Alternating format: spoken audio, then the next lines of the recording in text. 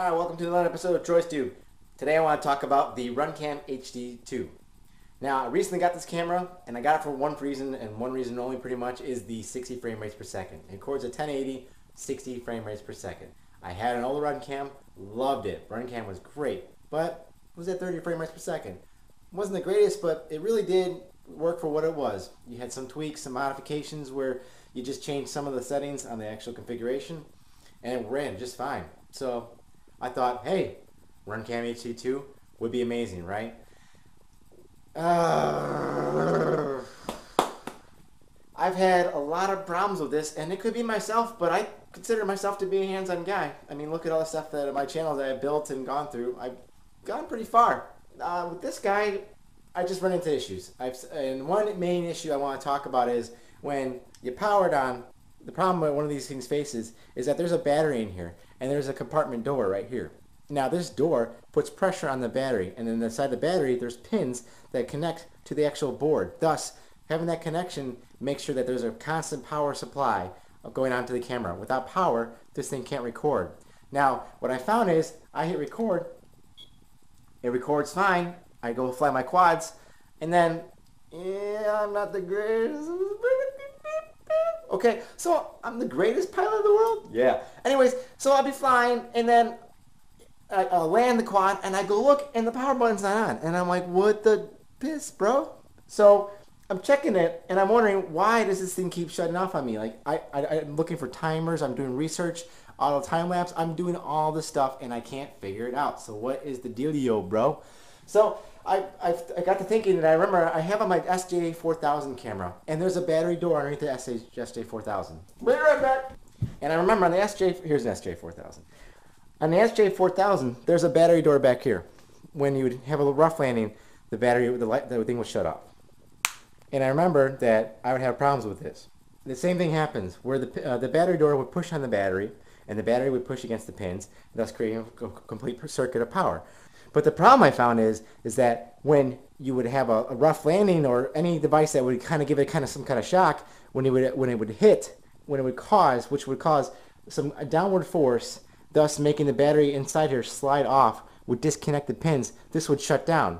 In case in point, that's how it would happen. So I thought, thinking, that's probably what's happening with the RunCam. So Einstein's theory here, I got an idea, and I thought, hey, I took a credit card. What I did here is I took an old credit card, and I cut out a little piece. This little piece here fits the dimensions of what the battery is, right here, see? So now I can put the credit card, the piece right here, in place of where the battery is, thus putting more pressure on the door.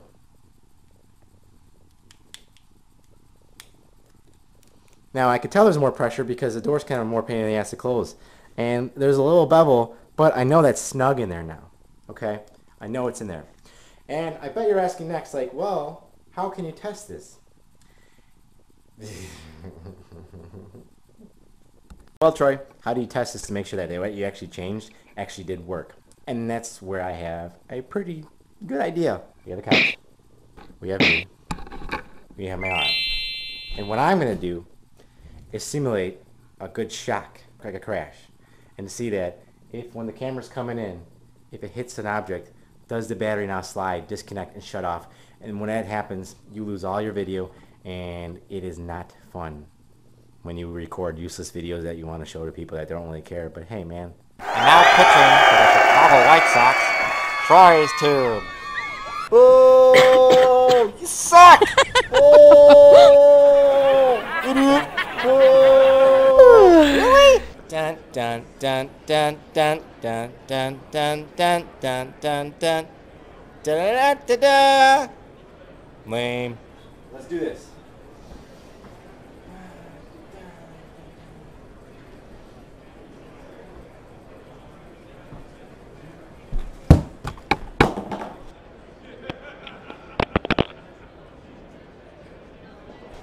Of course, it goes right freaking there. So far, so good.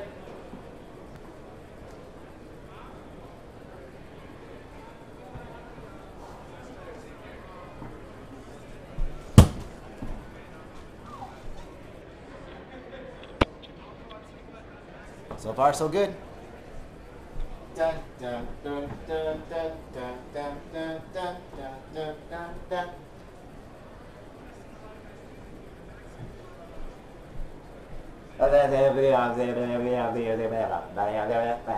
Okay, bye.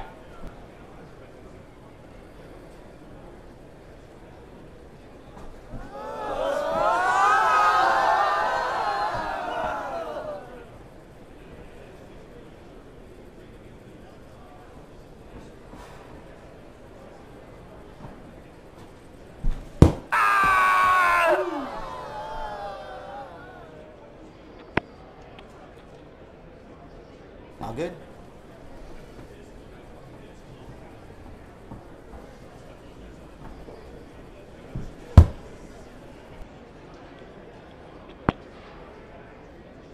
All right, start a test. I'm gonna throw it at here. And actually, I can throw this more comfortable, faster, and harder as I can. This will simulate a real true test. Here we go. As hard as I can against the actual couch. Where'd it go?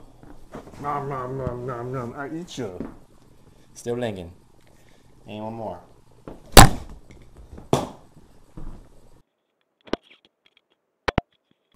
Even hit the ground, no damages, and it's still blinking.